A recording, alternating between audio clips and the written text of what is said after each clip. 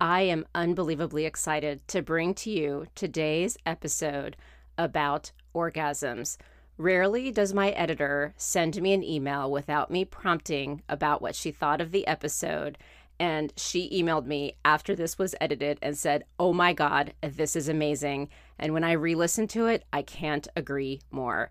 Dr. Rachel Rubin, who is a sexual medicine specialist and board certified urologist, talks to us today about anything and everything we want to know about orgasms. And I would like to thank those of you who've been vulnerable enough to reach out to me with your questions, because quite honestly, none of us are taught about this. We don't want to talk about it. We don't even know how to talk about it if we do want to have the conversation. And quite honestly, I only know how my body works, so I don't know what issues others may face. And so this is not a dull, overly scientific conversation, but it is based in research and medicine. And I can assure you, you will learn a ton. So please do take a listen to this incredible discussion. And a huge thank you to Dr. Rubin and all of her colleagues who are so passionate about making sure the right information gets out there about our sexual health. I guess first what strikes me is, as a woman or as a human, like men, women, AFBs, like you name it, there's no course to say, this is what a great sex life can be. This is how the body can and should work. None of that. So, and I have interviewed a few sexual health experts, and one interesting statement that one made was, it seems like good is how you define it. But quite honestly, like, since I don't even know what good is, I may define it in a way that's totally subpar from what's possible. So I don't know how you would respond to that, but I would like to just help us all understand, what is an orgasm, and like, how could we define what good could look like? I think it's such a great question. And when we look at medicine, we actually, I'm doing a project right now with a bunch of medical students, and they went to Reddit and they looked at a thread of Reddit called, I believe it was 2X chromosomes or something like that. And they just were gathering data from understanding what are the questions people are asking about orgasm, libido, those types of things. And we're publishing this, we're presenting it at a meeting soon. And one of the fascinating things was, when it comes to libido, there was a lot of mention of, oh, medications cause this, or I went to my doctor and my doctor didn't give me the time of day, but they were going to doctors about these questions, right? For libido. When it came to orgasm, the word doctor was nowhere to be found, right? So when women had problems with their orgasm or questions about orgasm, there was no mention from either the poster or the people responding of like, well, what does your doctor have to say about that? And so orgasm is not really sort of within the medical community as something, who do you go to if you have an orgasm problem? And this idea of, oh, it must all be in your head. It must all be due to your religious upbringing. It must all be due to your repressed nature or something, or not trying the right way. That's not necessarily correct. And sort of this biopsychosocial model that we think of, we forget about the biology part, right? That an orgasm is this massive, incredible a reflex, if you will, right? It's this buildup, it's this release, it's this magical dance between the parasympathetic and the sympathetic system. And there's a lot we don't know. There's a lot we don't understand about the biology behind it, but we know more than people really give us credit for, especially also on the male side as well. And I take care of all genders.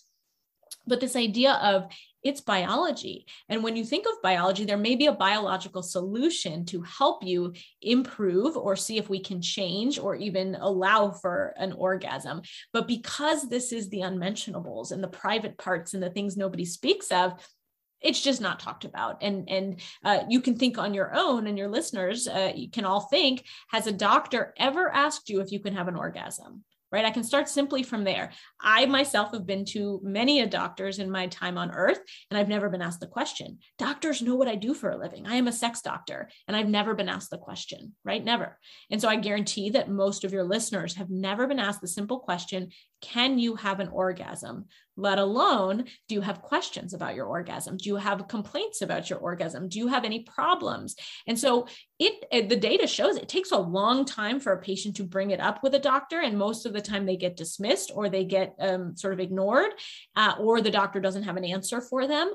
And that's a big problem, because there are a lot of biological things that can affect your orgasm, not just psychosocial, though there are many of those as well.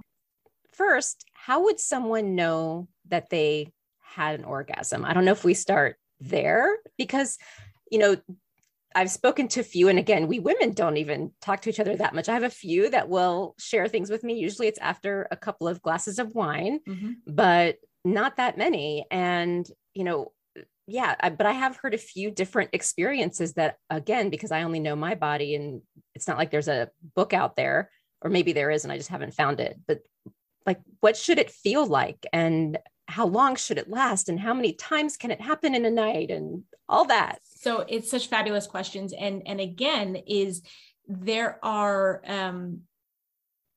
there was a big discussion about this at the recent course that we taught, and sort of there's a famous Supreme Court justice quote about pornography of, I can't define it, but I know it when I see it, and this idea of orgasm is, well, I can't define it, but I know it when I see it, and you'll know it when you have it, which is not helpful for women.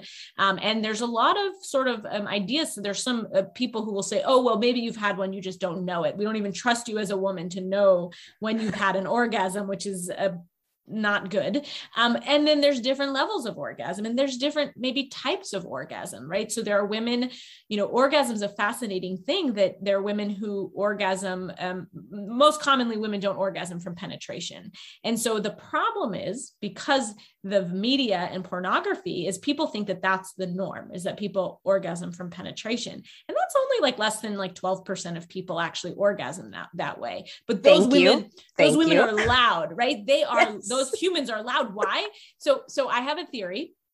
Okay, this is my theory. I have to scientifically prove this. You're hearing this first. So I treat all genders, right? There is a subset of people with penises who have what's called premature ejaculation or early ejaculation, that they orgasm faster than they want to. Okay. It's very distressing to people with penises, where they often in a minute or less, just light touch will have them orgasm, and they complain, they come to the urologist, and really there are things we can do to help them. It's not hopeless. There are things we can do to help.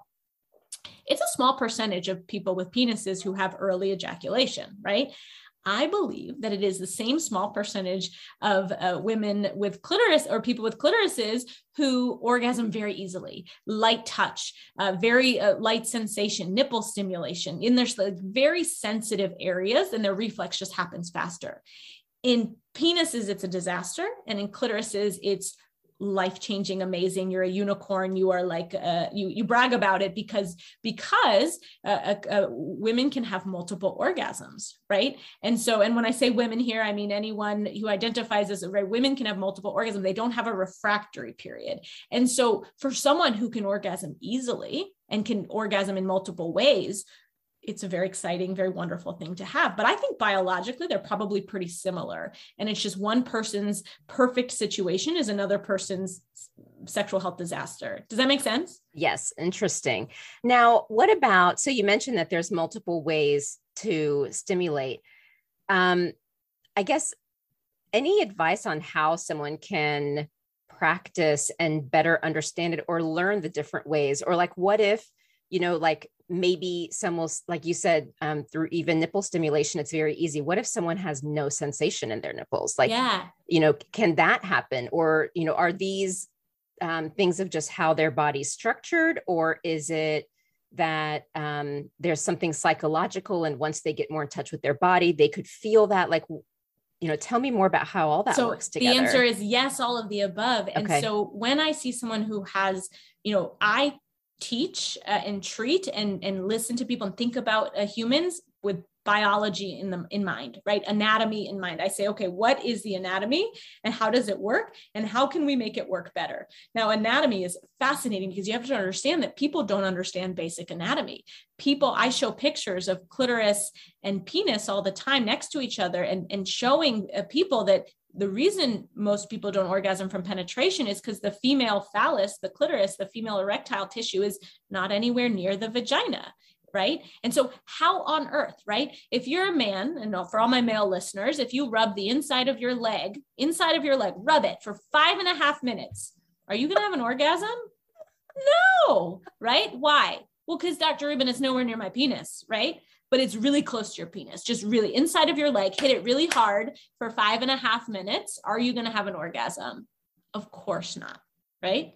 Because it's nowhere near your penis. So the idea that any woman can orgasm from penetration is nothing short of miraculous, in which case there is another mechanism by which is happening, either a uterine orgasm, a cervical orgasm, or very sensitive clitoral stimulation allows that person to orgasm. And they're what I call my ninja unicorns, and they should be exalted and very happy and proud of what they can achieve, but that is not the norm. And so when I see someone with orgasm problems, I think very strategically of, is it a tissue local problem? Is it an anatomical problem? Right? Is it an education problem that they're just not trying the right way? Is it a nerve problem or a spinal cord problem where your brain and your genitals are just not connecting, right? Or is it a brain problem where it's medications that have caused the delay, or it's, psychosocial issues or relationship issues, or, different things that can cause, brain issues. And the not trying the right way is actually often very common, right? Because people don't know the basic anatomy and the basic function.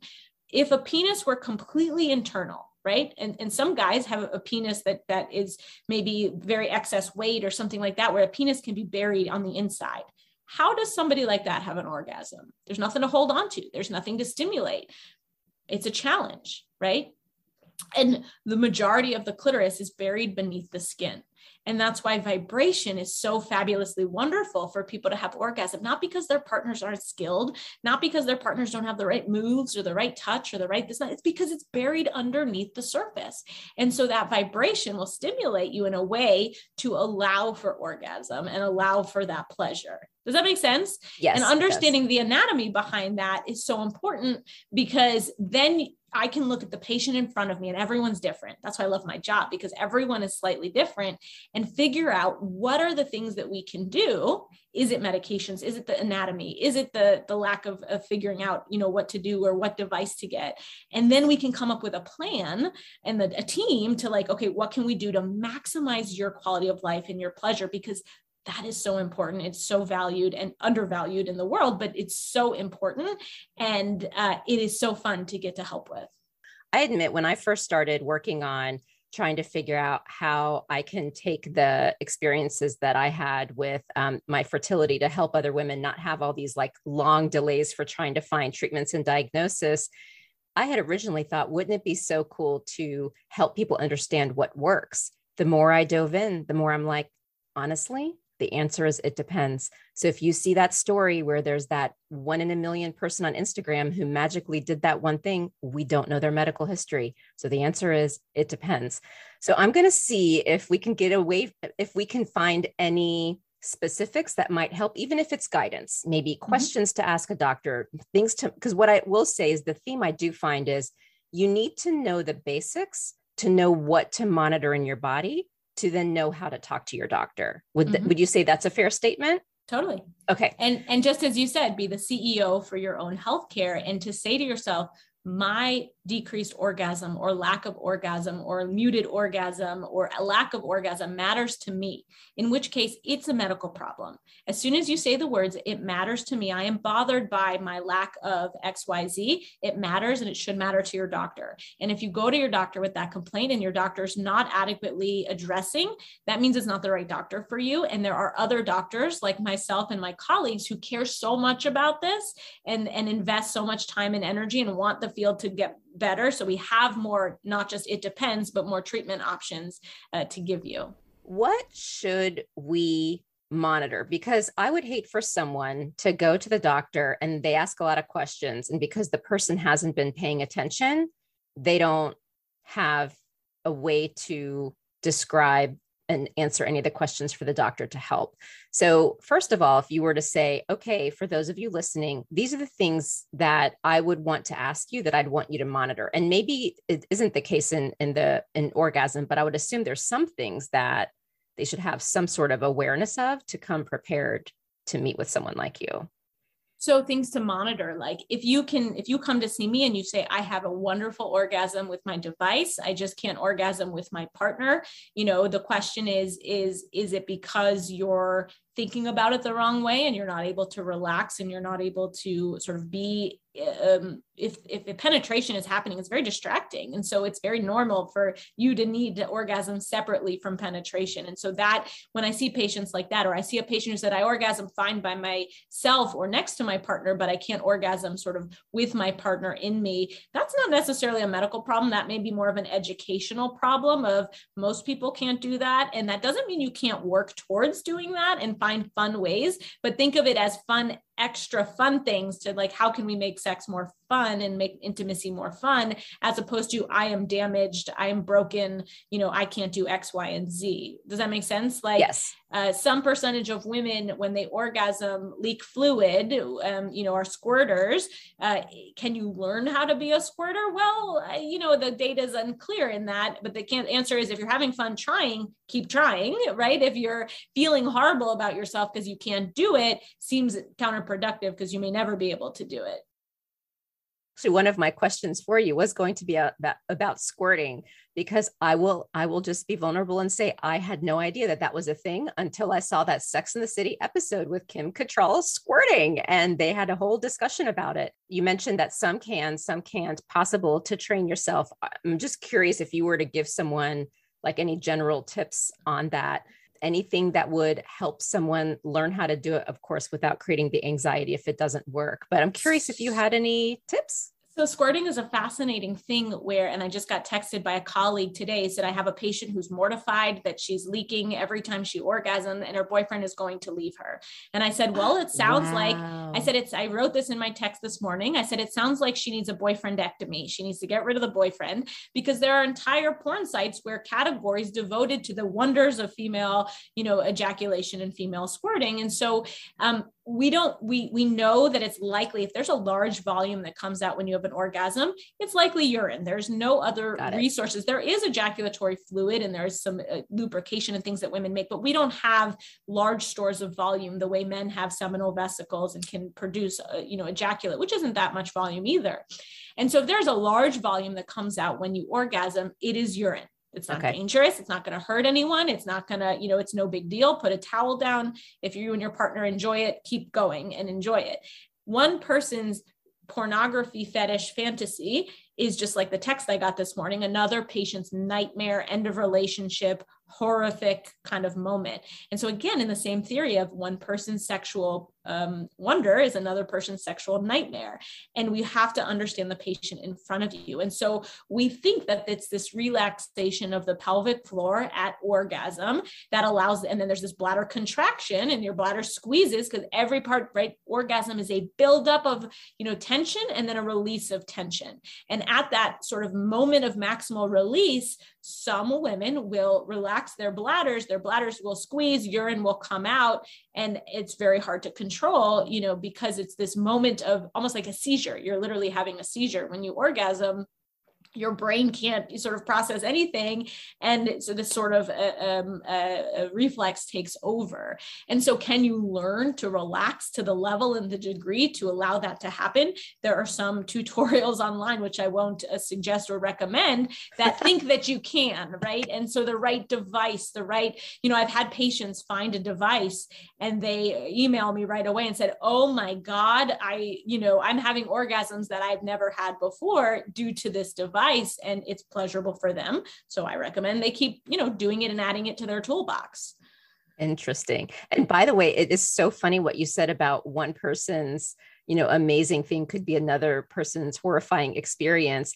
And it just goes to kind of a lot of the things we discuss, like with the squirting and Sex and the City, they were like, it's the coolest thing ever. And I have always been fascinated by it. And then you tell me about the text and I'm like, really? But, I was trained by Sex and the City saying it's amazing. And just like with pornography, telling in our minds that penetration is how most people orgasm, when in fact, that is not it. So it really is interesting how if you're not fully aware of how something is supposed to work and you're not trained on it, whatever is out there in the public becomes your reality. So I And appreciate your sharing all this. And understanding that your partner had just as crappy of sex education as you had. So this idea that your partner is supposed to be able to know all of your buttons and all of your body and how it works when you don't always know yourself is crazy, right? Like that you're going to find this magical unicorn of a partner that just gets it and knows exactly where to go, because most people find it difficult to talk about sex, even with the person that they are having sex with, to say, ooh, a little to the left or harder or softer, or, ooh, it would feel really good if. A, most people don't feel comfortable saying that. B, most people don't even know what instructions that they would give. And the partners, you think your partner has any clue? No, they just got the same crappy sex education in middle school that you got. So it becomes important to say, well, where are we learning this education? Is it all pornography? Because that's like learning, it's just all fake, right? So it's learning in a totally the wrong sort of way to do things. So it's really the education piece that becomes really important, in getting good evidence-based sort of people out there giving good advice. And we don't have all the answers, right? If you think your doctors have all the answers, like, of course we don't. That's what makes medicine fun, is that we're continuously asking questions and learning new things. Okay. Interesting. One person had said, when I have an orgasm, I get a headache. Mm-hmm. So can you talk to us a bit about what might be happening there? And I presume there's potentially several different causes of it, but maybe you can talk a little bit about that. It's actually really important that you see a physician if you're getting very bad headaches. Oftentimes I find that hormones can play a big role, especially when you're in the menopause phase of your life, that sometimes with the right hormones, those can go away. But if you get very severe headaches, you do want to see likely a neurologist to just make sure you don't have something very severe going on. No aneurysms, no AV malformations, no tumors, things that you just want to make sure that at this point, when you're orgasming, it's this very big buildup of tension. Your blood pressure goes up, your heart rate goes up, and almost like a stress test, right? So if you have those people on a treadmill and they get chest pain, we're worried about them having a heart attack. And so if you're at this point of maximal stress of your body and you're getting a very severe headache, you just want to make sure that it's not something scary and dangerous. And so you want to take that very seriously. So I do think it's likely nothing. It's likely sort of a hormonal imbalance or something not scary, but you definitely want to make sure the scary things get ruled out. Talk to us about the importance of getting in the mood. So getting in the mood, I think foreplay should be totally taken out of our vernacular. Like, we should not use the word foreplay because it doesn't make any sense. Like, it should all be sex. Right? We're having sex, because the idea of we had sex usually means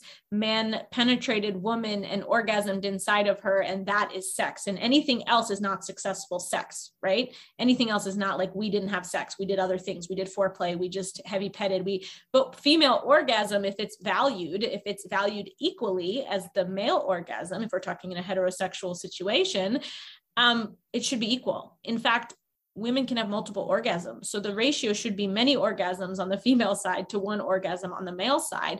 But what we find when looking at the data is there's a huge orgasm gap. For every orgasm a man has, a heterosexual woman has 66% the number of orgasms. And so there is I believe we can fix the pay gap if we can fix the orgasm gap, because women do not value their pleasure and their orgasm the same way men do. And so when a woman has sex with someone, right, say it's heterosexual, penis and vagina, man ejaculates, I had sex. Whether she orgasmed or not, she had sex. Right? If a man didn't orgasm, is he going to say, I had sex and I did this thing? It's looked at as, oh, it was a failure, right? It was a failed mission. I didn't succeed. And so we have to change the way we look at sex, because if we value ourselves as women, we deserve equality in the bedroom as, our male counterparts. And if we're going to demand equality, then we at least have to demand orgasm equality. And so that takes that empowerment of saying, my orgasm is important here. My pleasure is important. And if you can't orgasm, and that's not to say that orgasm is the only way to have good sex. If it gives you pleasure, if it gives you intimacy, if you're enjoying yourself, it's good sex. I think getting in the mood is going to be different for each gender and each person individually. And so you have to advocate for yourself of what gets you in the mood. And so really taking the time of, like, maybe it's a bubble bath, maybe it's reading something sexy, maybe it's watching something that gets you in the mood, maybe it's a massage, maybe it's a device or a vibrator or something like that. That should be equally as valued as the 5.5 minutes it takes for your partner to penetrate and have an orgasm. And I'm assuming you've heard of Dipsy, and I don't know if you've also heard of Rosie. Rosie's newer. I just hung out with the creator of Rosie at the conference. I love her. She's a good friend. You're kidding. I'm going to have her on the podcast. She's great. I'm really, really excited. Good. I'm glad you connected. She's wonderful. Yeah. And Dipsy is amazing. I mean, I'll admit, I used it. I met the founder at this Founders Friday event that they had in Manhattan, where all the founders of companies would meet up and talk and connect. And she told her story and also the challenges of being able to get on social media because she kept getting blocked for being porn. Mm-hmm. And actually, Lindsay with Rosie also shared the exact same story. And I'm noticing that more and more is becoming available. But I tell you, I'm like, Facebook, I get you got an algorithm. Come on, get with the times. But anyways, ladies, those are great tools. So you got to check them out. So the G-spot, I've seen there is one, there isn't one. Where is the G-spot? What is the G-spot? Tell us. I love the question. So the G-spot is this idea, and I met Beverly Whipple, who was the first person to describe the G-spot, is the idea that some women enjoy stimulation of what we call the anterior vaginal wall, or the top of the vagina. So if you stick your finger in a vagina and make sort of a come hither motion, it is that top side of the vagina that gives some people pleasure. Now, if you take that tissue and you chop it up and look it under a microscope, there's not much there in the sense of there's no one spot, there's no one magic organ, there's no one button to push that will give unlimited pleasure. But if you look at that tissue and you start staining it for nerves and for something called prostate-specific antigen, it starts to light up. So it turns out that it is likely, and this is something that is not fully agreed upon by all humans in the world, but it is the embryologic equivalent of the female prostate, right? So not female prostate, it's prostate tissue. Now, the prostate is a very hormone sensitive tissue. Men who have high testosterones, so the prostate grows and shrinks based on sort of how much hormones are around. And so women don't have a lot of testosterone around. We have about 10 times less testosterone than our male counterparts. So it doesn't form into like a full organ the same way it does in men, but it's still the embryologic tissue equivalent, looks the same under the microscope, has lots of nerve endings. And if you've ever met a man who enjoys anal penetration, which many men do, why? Because the prostate is filled with all these nerve endings. And when you stimulate the prostate, it's pleasurable.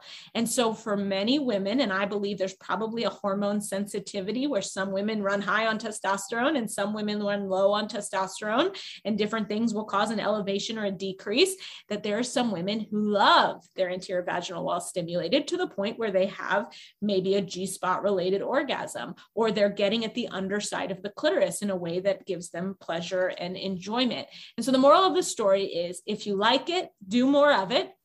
If you don't like it, you're not broken. And if you want to know if it's something that you like, have fun and add tools to your toolbox to get yourself to have fun in different ways. Because you don't go to the same restaurant every time you go out to eat. You don't go on the same vacations every time you go on vacation, right? Why do we have sex the same way every time? Why don't we think outside the box and add tools to make it more fun, more enjoyable? It's kind of this weird thing of if you're not having sex in a standard way, that you did when you were 19, you're somehow a failure and you're not doing it right. So since we're talking about the anatomy, I wonder if it's helpful to also talk a little bit more about the clitoris, because my understanding is there's only the part that we see, but there's so much more going on there. And we know there's a lot of nerve endings. I think it's the most number of nerve endings in that one spot than anywhere else on your body, if I think I remember correctly. But nonetheless, I'd love for you to talk to us about information that we may not know, but should, about the clitoris itself. The clitoris is a fascinating a situation, because what you see is just kind of the tip of the iceberg. We just see the little head of the clitoris. And in some cases, we don't even see that. There's a proportion of women, like 25%, who you can't even see that. And it's all buried underneath. But the clitoris is a big, huge organ that goes all the way down to your butt bones. Okay. So it's made up of erectile tissue, of muscle that it just engorges and gets erect. it arouses. When it arouses, blood fills with it, and it gets bigger. And it has these little legs that go all the way down to your butt bones on either side, almost looks like a wishbone, if you will. And we don't teach the anatomy very well to doctors. We don't teach, even our textbooks, most of them don't have the full anatomy of the clitoris, whereas there's very detailed anatomy of the penis. And so there's a lot we don't know about the different things that can go wrong and the pathologies that exist. And so our research actually looks at the number of people with what's called clitoral adhesions, where the hood of the clitoris gets stuck to the head of the clitoris, and how many women have problems with their orgasm or pleasure if it's stuck together. When men have their foreskin stuck to the head of their penis, it's very painful. They have pain with erections. They go run to the doctor and get treatment for. But no one even looks at clitorises on routine exams. So how are they going to know if that's a problem or if there's an issue? And so we've been doing a lot of research on that specific issue. So it's just fascinating that you have this whole organ, and it's a large organ, and yet science is just completely wide open. And we're trying to do more work and do some research. I just actually got off the call with an amazing group of medical students who are helping me with a research project as we speak. And so I'm hopeful for the future, but we still have a long way to go. A couple of interesting things I heard about orgasm. One, I won't lie, it was with Ms. Gwyneth Paltrow. It was like her Netflix series or whatever. And there was someone explaining like how to have like a really long orgasm and how to get into the mood. And one of the things she was talking about, for example, is like rocking the hips very slowly in the beginning. I've actually tried that. I found it definitely works. I'm just curious, like about some of the folks that are providing these tips and what you think about like the hip rocking, or if there's other things that we may not think that would help. 'Cause that's just a small thing. And I found it made a huge impact. But other things like that we may not think of that we can just do without necessarily having to go to a doctor, and can try as something we wouldn't have thought to try. Yeah. I mean, I think, again, this idea that if you're starting from the point of I should be orgasming with penetration, and that should be alone what gives me sexual pleasure, there's so many things to try. There's so many things to do, right? And so the little button that you see itself is only the tip of the iceberg. And so activating that entire clitoris complex and also the pelvic floor that surrounds it plays a role too. Because remember, when orgasm is a buildup of tension and a release to give you pleasure, if your muscles are capable of contracting and releasing fully, then you may have more pleasure than someone if you're starting up here, right? If you have tight pelvic floor muscles, or you're, have stress and anxiety and everything's tight, there's not as much room to go up and release if you're never relaxed. So we think there's a large, there are these brilliant magician humans called pelvic floor physical therapists, and they can evaluate those muscles to really understand, are your muscles too tight? Do you need to learn how, it's not the Kegel's the opposite of what you want to do. Kegel strengthens, tightens. Sometimes people have muscles that are too tight. And so learning how to relax those muscles. And if you can learn how to relax those muscles during a sexual encounter, so things like happy baby or rocking your hips back and forth to allow for that pure relaxation so that you can get the buildup and the release, that certainly may provide more pleasure. And it's fun to try. Yeah, no, absolutely. And for those who don't do yoga, happy baby is a yoga pose. So you can Google it. So you can see the position. It is a fun position to do. You definitely do feel like a happy baby, or at least I do. I do giggle every time. I'm like, yep, this is like a happy baby. And then, by the way, one thing too, when you mentioned pelvis, I recently saw, and it's funny, when you put something out into the universe, all the information comes to you. So just this week, there was a Twitter post about a woman who had some sort of hip surgery, and the way the surgery was done, saw that post. Okay, you saw, I think you might have even posted it. I don't even remember now where it came from, but tell us about that. Like, is there a precaution that women should have around? I mean, I can't even believe that we'd have to, like, I don't know, do we meet with the doctor and say, hey, by the way, in this surgery, can you make sure not to do X, Y, Z? Like, this is one of those where I don't even know how to handle, but can you tell us anatomically what might have happened there? And do you have any recommendations of what women can do to prevent what happened to this poor woman? And maybe you can elaborate a little bit more about what happened. So the nerves to the clitoris, right, come from your spinal cord. So your spinal cord ends around where your rib cage is. And then each individual nerve to the lower half of your body, swim in like a cable, like that there's each individual wire, go, and it's called the cauda equina, which stands for horse's tail in Latin, because it looks like each strand of horse's hair, then makes the whole horse's tail. So each nerve kind of travels along the lower half of the, your back, and then it disperses to your big toe, to your sciatic nerve, and the nerve to your clitoris, the nerve to your pelvic floor, and anywhere. So they have to go from your lower back through your hips, around your hips, and up to your clitoris. And so anywhere along that pathway, you can get nerve damage, right? So if you're having any type of surgery in your pelvis, on your colon, on your uterus, on your bladder, it's not saying that everyone will have clitoris damage, but if the nerve to your clitoris becomes affected, of course, there can be consequences, right? Most of the time people do okay. Most of the time there's no nerve damage. And the problem is because these are the unmentionables and the private parts that we don't talk about, right? Your hip surgeon is very rarely going to say in your, pros and cons of you may have problems with your orgasm after this. But if your hip is in so much pain and you're having such bad hip pathology that you cannot walk, most people are going to say, sure, I'll take the 5% chance that I may have sexual issues because I can't even walk right now.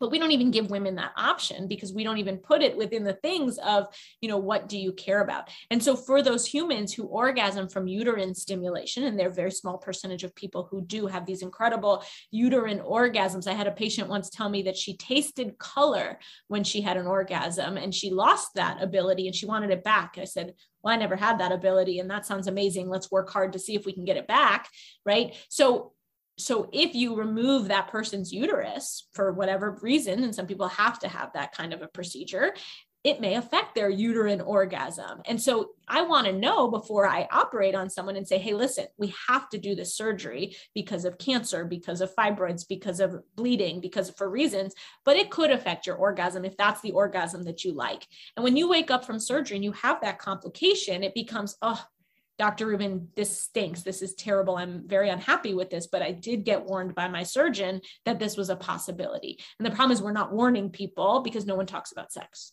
Oh, I'm like horrified here. And then what about precautions? Because you had alluded to, someone may try too hard and then it becomes stressful and no fun. And it just made me think, we may all want a certain ideal. And I would love to know what precautions we should watch out for. And I don't even want to give examples because I don't want to prompt too much because there's probably things that you would share that I wouldn't even think to ask. So yeah, tell us about the precautions people should take on this journey of having the best orgasm ever. I think if people look at it from a place of succeeding and this is the extra stuff of like, how do we make this even more fun? And I always say I love sexual medicine because it should be fun.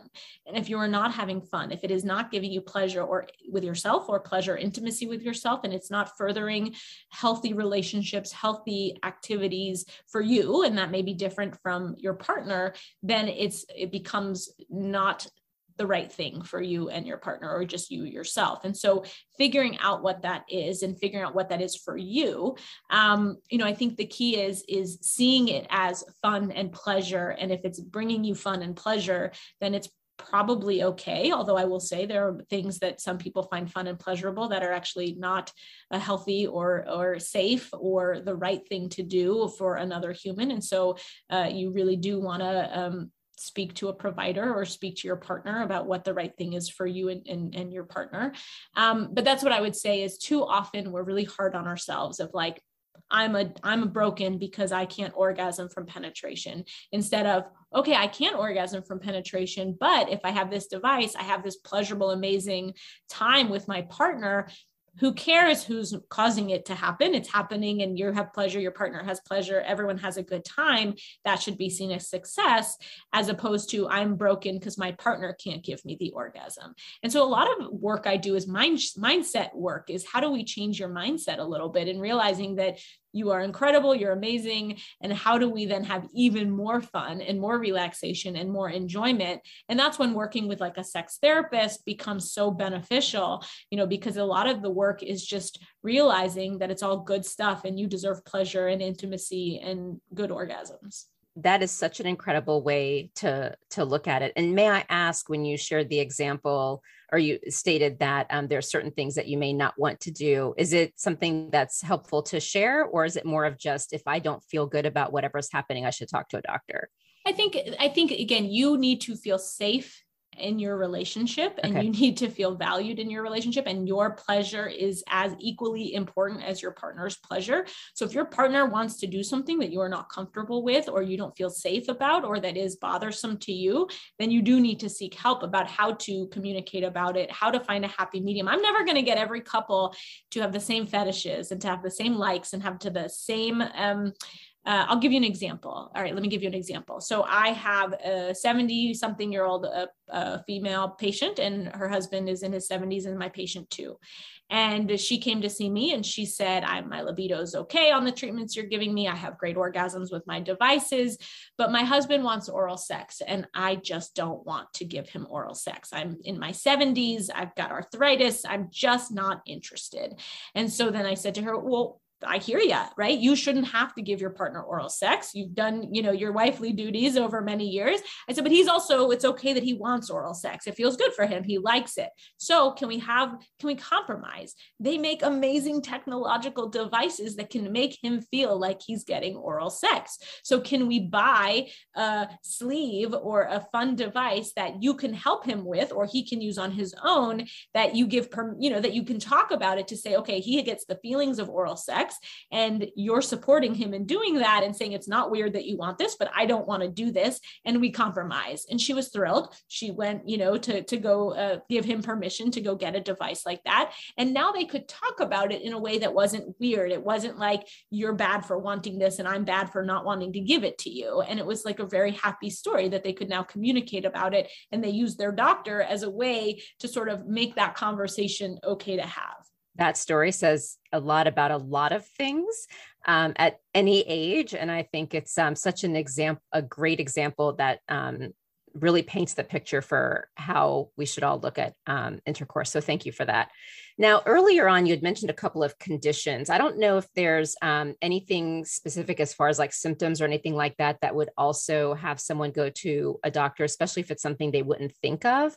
I don't recall the names of those conditions, but you did seem to mention that there were a few out there, and I didn't know if we should raise awareness. There are all sorts of conditions that can affect the orgasm or the clitoris. If it can go wrong with a penis, it can go wrong with the clitoris. And we see things that are called post-orgasmic illness syndrome, where you get a headache, or you get brain fog or exhaustion, or you feel a lack of pleasure with orgasm and things aren't connecting. There are muted orgasms. There are painful orgasms. There are irritated orgasms. There are all sorts of things that can happen. And all of them, if they bother you, are a medical condition and deserve treatment for it. That doesn't mean all doctors are capable of listening and hearing and knowing what to do about it. So you can always go to iswish.org, which is ISSWSH, which stands for the International Society for the Study of Women's Sexual Health, or ISWISH.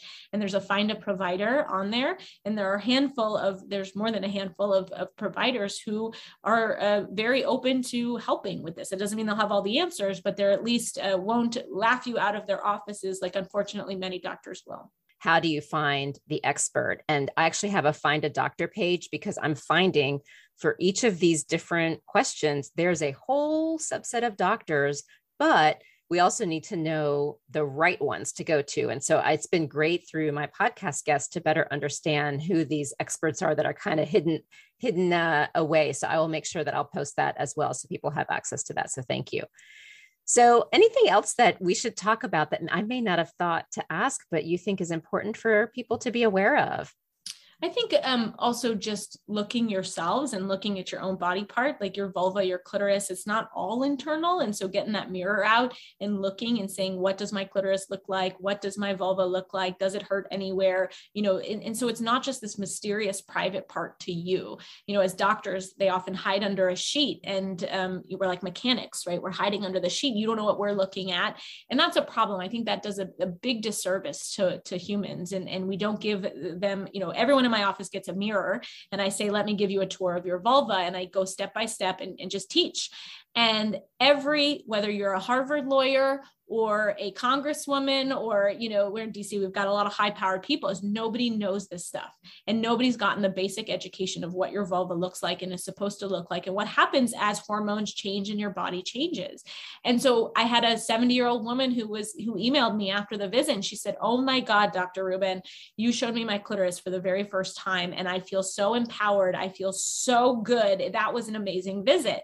And so there is no age with which you can't learn new things, or learn new tricks, or learn how to have more fun, more pleasure. And that's what makes this field so much fun to be a part of. Wow. That is really cool. I love that you give everyone a mirror. Like, wouldn't it be great if like every OBGYN did that as well? Like, come on. So that's my dream, is to sort of change that physical exam to make the patient a part of it. And it's a perfect place for education. And you're in that moment, and then you can take ownership of, so if something hurts, you have now the words to say, "Oh, it hurts in my clitoris, or it hurts in my pelvic floor, or it hurts in my vestibule part of my vulva, or my urethra hurts," as opposed to, "Ooh, something's going on down there and I don't know what's going on." And so empowering humans to like take ownership of their body parts, and to like make them not feel like shameful places. And too often there's so much genital shame, right? Everyone who comes in says, "Oh, I'm so sorry I didn't shave," or "I'm sorry it smells," or "I'm sorry it's bleeding." You say, do you think an ear, nose, and throat doctor is bothered by a bloody nose? Do you think like you can, that anything you're going to bring to my office today is going to offend me or bother me at all? And I think, at some point it happens where we become shameful of our bodies. And where does that start, right? Because my 4-year-old doesn't have it. It's a body part like everything else. And so we teach it somehow through culture, through society, of this like genital shame. And it's super terrible. And we have to stop that. Yep. No, absolutely. I agree. So what is your greatest hope for women's health? My greatest hope for women's health is that it becomes so easy to go to a doctor to see, and they just know what to do and know what to find, and that your sexual health, your quality of life is valued like any other part of your health, in the same way that it is for all genders. And so that would be my hope, that sexual health is just health, and it becomes easy to talk about, easy to find treatments, easy, affordable, evidence-based treatments to help with any problems. Thank you. Thank you for what you're doing. And thank you so much for making time. This was a fun conversation, because I know I grew up in a very closed-minded Southern state, but I had open-minded European parents. And I'm honestly just enjoying this because of like, we're able to just talk and be open about this. And thank you. Thank you. This was a true pleasure.